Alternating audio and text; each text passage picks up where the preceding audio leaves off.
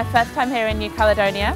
I'm really looking forward to seeing what the island's all about, experiencing the culture. The thing I'm most looking forward to on this trip is visiting the Isle of Pines. I've heard it's absolutely amazing scenery, so I'm very much looking forward to that. And also sampling some of the incredible food that I've heard so much about.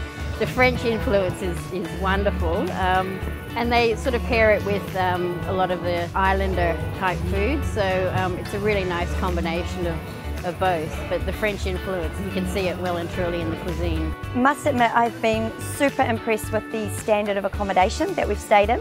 The service has been outstanding, the food has been lovely. We've tried a lot of local food, which is great.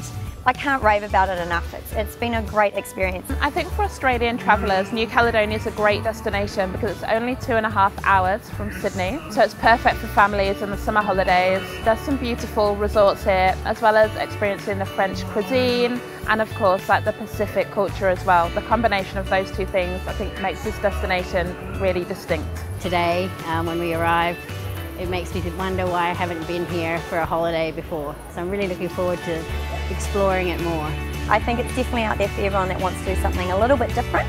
When you can, over a course of 4 days, go sea kayaking, go from cattle country to tropical jungle to a mining area with those deep red soil against that blue tropical water, it's just gorgeous, you can't beat that.